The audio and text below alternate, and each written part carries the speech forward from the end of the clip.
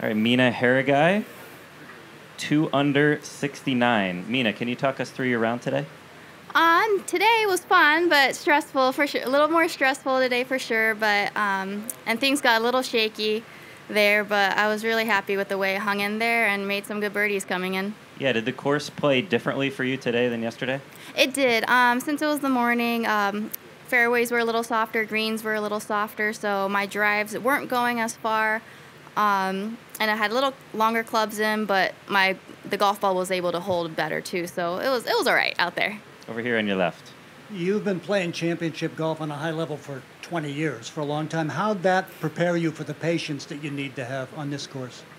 Yeah, I think it's just experience. Every time that I'm doing well in a tournament, especially in a major championship, I just draw on from each experience. And today, even when things weren't going great, I hit some not great shots, and but I was really able to keep myself calm and just try to be really level-headed out there, and I was doing a lot better with it. Now over to your right. Mina, it wasn't that long ago that you were having kind of a crisis of confidence. We go through the pandemic, you go out to Arizona, you win all those cactus events, and you've been on an upward trajectory ever since. How are you different now than you were during that time? I think I'm just a completely different person and golfer in general. I'm hitting a lot more greens now. I've always generally been a pretty good driver of the golf ball, but it's my irons that have really taken care of where I'm going with my game, and especially actually putting too. I've been making a lot more putts. I'm way more confident with it. So, and I think just as a person, I'm much more mature. It took me a little bit, but I feel like I'm a lot more mature than I was in my 20s. And what do you think you can attribute that to? Is it just the number of birthdays, or was there some process that you went through?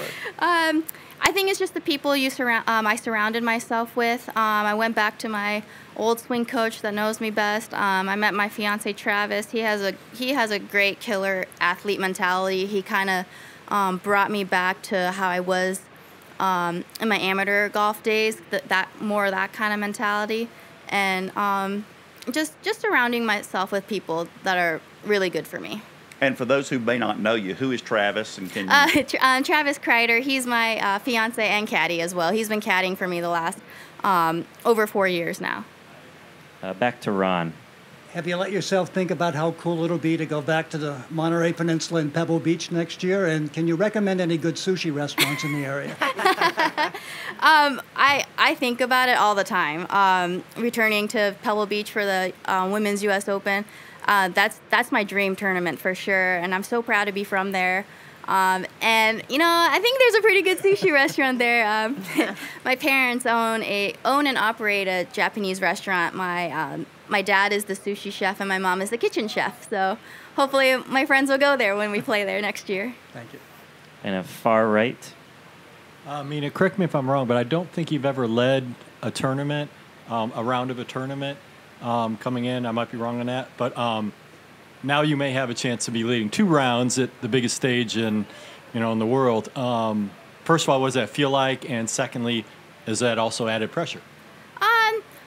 Last year at the AIG at Carnoustie, I was tied for the lead going into Saturday.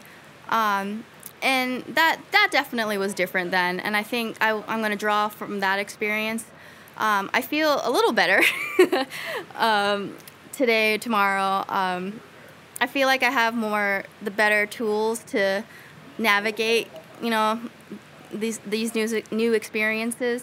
So yeah, I think just trying to be calm, just go about my day. It's a tough course. It's a U.S. Open. You're going to get good breaks. You're going to get bad breaks. So just trying to be, I guess, just happy overall. Beth Ann? Mina, can you give us an example in your 20s where you weren't as mature? What does that look like? Well, I would say if things weren't going my way on the golf course, or say, like today, if I hit a bad shot or I make a bogey, even though I'm still doing just fine, I probably wouldn't have handled it very well. I probably would have gotten really upset, or it probably would have affected me the next 1, 2, even 3 holes. So I think I'm doing a lot better with that. Have you worked with a mental coach, or is that Travis? I have a mental coach as well. Her name is Dawn Woodard. She's a great amateur player too. Dawn, yes, we know Dawn. Yeah, she's great. She's definitely helped me a lot too, and Travis helps me a lot. So who is your team? If you could just tell us the rest of your team. Yeah, my swing coach is Jeff Fisher. He's out in Arizona, so I see him all the time, and I even practice at his golf course when I'm home just to get away from things. My agent, Alex Guerrero, he's awesome. And John Van Dyke, he's co-agent. Travis Kreider is my caddy and fiance. He jockeys me around the golf course. If I'm blanking, Dawn Woodard, my mental coach. She's with her thing is called Judgment Matters, and yeah, that's the core of my team. Good. Thank you. Thank you. All right, thanks, Mina. Thank you.